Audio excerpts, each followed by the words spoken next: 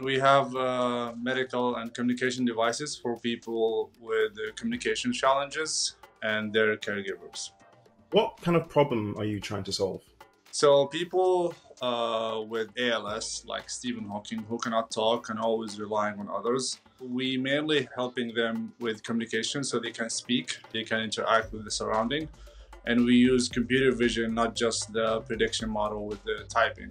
So we can understand the surrounding and I can predict sentences based on what's happening in the surrounding.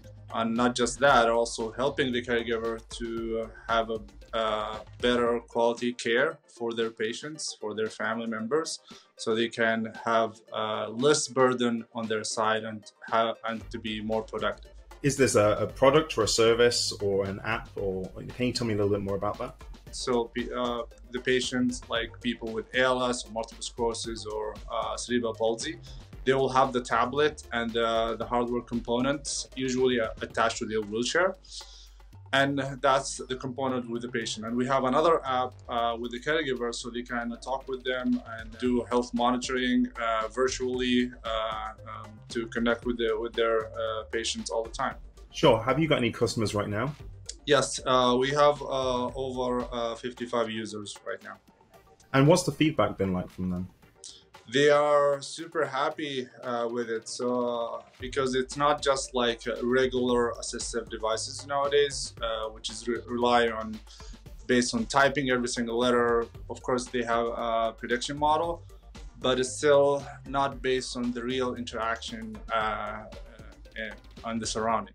If they are in a room and they want to eat something from the table or they want to ask, they have to type that in the computer. But with our system, if they are hungry, the system can predict they are hungry and they want food, or they can ask for them, because the camera can rotate and see what's going on 360 degree. So what's happening in the room, they can see that and the system can predict that. And tell me about your company. When were you founded and where are you based? We are here in the US, and we have users all around the country, in Boston, St. Louis, Washington DC. We have people in Florida and Washington State as well.